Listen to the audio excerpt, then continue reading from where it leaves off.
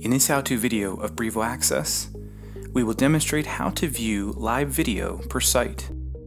Once logged into your Brivo Access account, you will find the All Cameras Video tab under the Video menu. Once on the All Cameras Live Video page, you will see live streams of all cameras associated with the account.